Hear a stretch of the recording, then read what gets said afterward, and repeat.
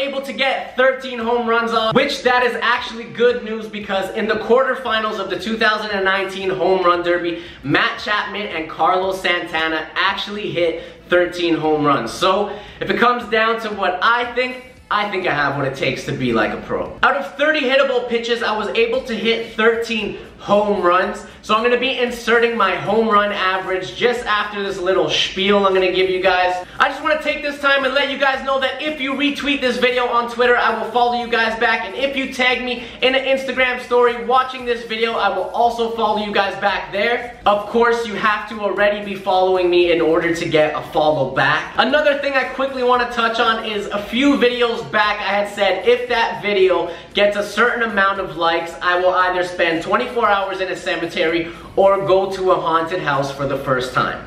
So I just want to let you guys know in this video I will be doing that. The cemetery, I'm not too sure. I'm working up the courage for that. But the haunted house I will definitely do for you guys. So the next time I'm in Niagara, I will be doing that video. So go ahead and subscribe so you guys don't miss when I do upload that video. I have a lot more fun and amazing videos coming to the channel, so you guys will not want to miss it. I also want to leave you guys with a little bit of motivation before I get to the end of this video. I want to tell you guys to get out and do things that you wouldn't usually do, because when you feel uncomfortable, that's when you're breaking down your barriers and you're getting out of your comfort zone. So get out there, do what you guys want to do, and honestly, do it with confidence, because you never know what you're going to be great at. But before we get to the end of this video, let's take a look at my home run percentage.